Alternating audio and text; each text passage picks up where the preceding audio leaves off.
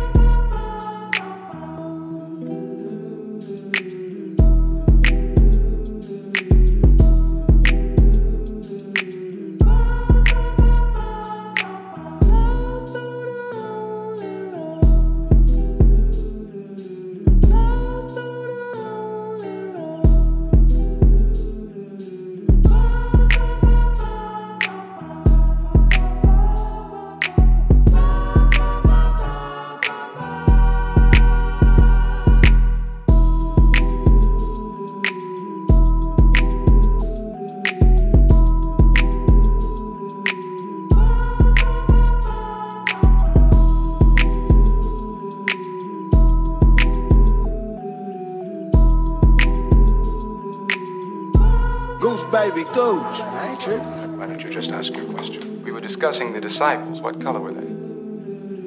Well, I don't think we know that for certain. But they were Hebrews, were they not? That's right. As was Jesus. Jesus was also a Hebrew. Why don't you just ask your question? What color were the original Hebrews? I have told you that we don't know that for certain. Then you can't believe for certain that Jesus was white. Just a moment. God is white. Isn't it obvious? Well, that is obvious, but we don't know if it's obvious that God is white. The Honorable Elijah Muhammad teaches us that Jesus did not have blonde hair and blue eyes. The Honorable Elijah Muhammad teaches us that the images of Jesus that are on prison walls and churches throughout the world are not historically correct, because history teaches us that Jesus was born in a region where the people had color. There's proof in the very Bible that you ask us to read in Revelation 1st chapter, verse 14 and 15, that Jesus had hair like wool and feet the color of brass. Just what are you saying? I'm not saying anything. I'm proving to you that Jesus was not, and I might quote one of our Indian brothers, he was not a paleface. Aha.